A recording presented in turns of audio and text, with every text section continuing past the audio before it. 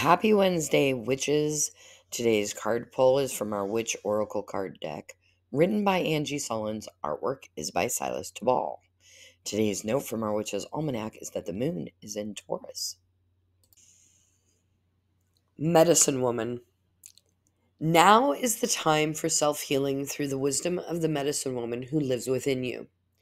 She knows that every illness has an emotional component.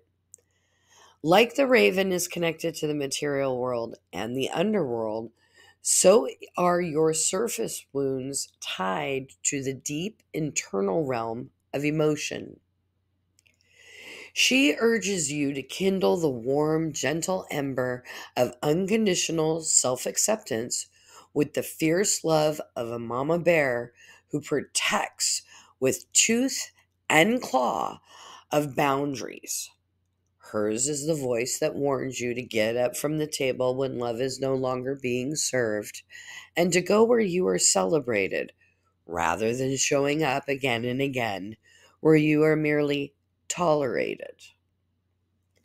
A witch knows her first and best healer is her own self. She has come to an understanding that people show you who they are through their action, and her job is to believe them the first time.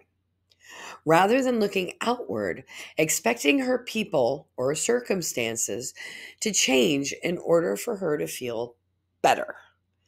She changes her own thoughts and beliefs when wounded, tending to the hurt with a tender ferocity. This kind of self-tending takes time to develop, which is why it is the realm of the crone. If you are struggling with illness or injury or experiencing disappointment, sadness, hurt, or rejection today, seek out the medicine woman within you. She knows how precious you are, and she will aid you with the love, both gentle and fierce. This card is challenging us to look deep down and see what it is that you can heal. Maybe it's an energetic blockage. Maybe it's judgments that we've held in our body. And that can become a physical dis-ease before you're even aware of it. What are you willing to release to aid your body in healing today?